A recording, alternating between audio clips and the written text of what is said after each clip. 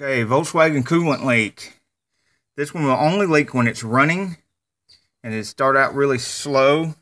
And so on short trips, it didn't leak very much, but on very long trips, it would leak quite a bit.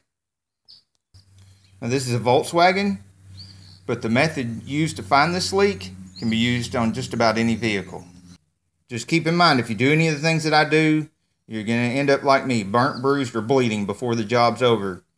And in this particular type of work, your arms are going to end up looking like this. And this. We, of course, had to put a pressure tester on here.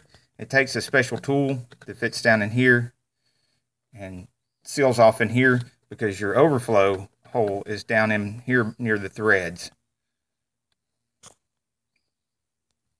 The reason I say you have to use the pressure tester on something like this is because I literally could not find this leak until I put the pressure tester on it and put a lot of pressure on it.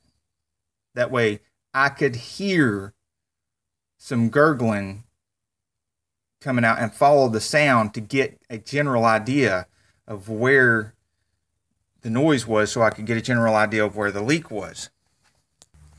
Now we checked all the usual suspects, like the radiator hoses up here and the other radiator hose down here, bottom and top. But of course it wasn't that easy. The sound I heard came from below and behind the engine in the back, which you cannot see any of that from up here, even though I took the engine cover off, took the snorkel off. But you can see some of these hoses back here, which these weren't the culprit. It wasn't leaking here. Even though you can see I have one off here, because this one runs from here underneath and over, all the way over to the passenger side, way under the throttle body and everything under here. I'll show you from the bottom. Now one of the problems here is this is the side that the air conditioning drips from. So when it was dripping ever so slightly over here, so was the air conditioning. So that makes it very confusing.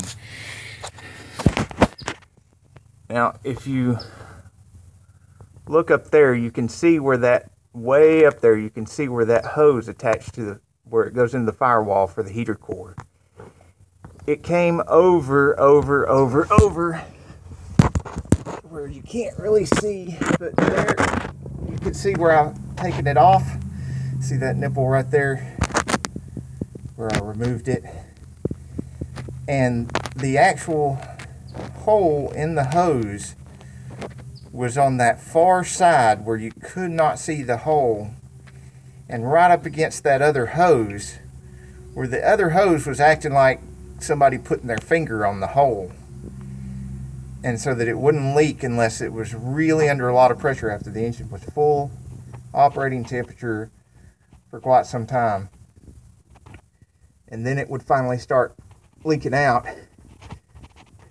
And then anytime the car had sat for any length of time, you could not see anything coming out.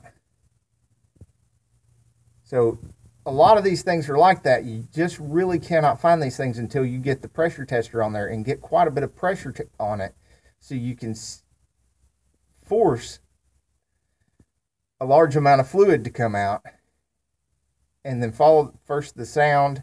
If it's hidden like this, way underneath stuff, listen for it, and then go looking for the drip, and then follow the upstream, the fluid.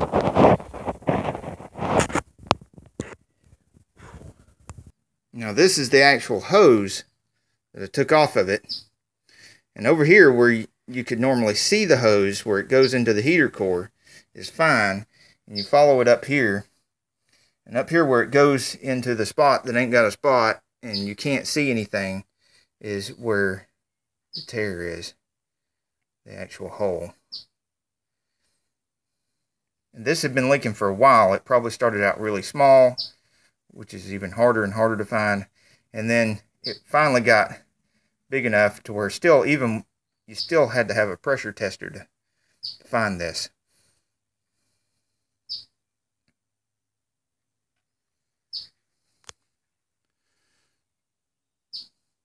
So let's get a new hose on this, and we'll have it back on the road. Till the next video, get off the couch and get dirty. A little bonus information. When you have a leak like this, it's really hard to find. Don't automatically assume that you've got a blowed head gasket. Look for white smoke coming out the tailpipe. Look for milky engine oil, which this does not have. And even if you have that, still don't assume that the head gasket is leaking. Because if it's a German car, they have a heat exchanger for an oil cooler that can leak in here and mix the coolant with the engine oil. When you fill the reservoirs up, don't just assume that it's full. Let it run till it gets to operating temperature, then let it cool off, then check it again. I've had some luck putting the pressure tester on it before I crank the engine up. Then we're playing around with the hoses, squeezing them and whatnot. Then take the pressure tester off of it and top it off.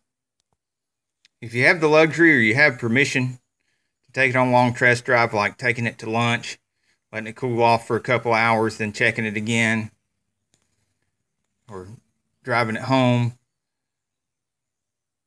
letting it cool off, checking it again before you leave in the morning, that kind of thing, so that you can check it 2 or 3 times, that's great. But just don't do that without customer's permission. One last tip on these: when you've got to stick your arm up in any vehicle that you're working on, all the way up to your elbows and stuff, do not forget to put your gloves on like I did the first time. Because you're going to end up looking like this. And if your hands look like that, this is what the first thing's going to happen. You're going to get the urge to pee. And then you got to stand there at the sink with the water running, washing your hands. The water running while you got to pee. Personally, I'd rather be burnt, bruised, or bleeding. Subscribe and share our videos. Remember, sharing is caring.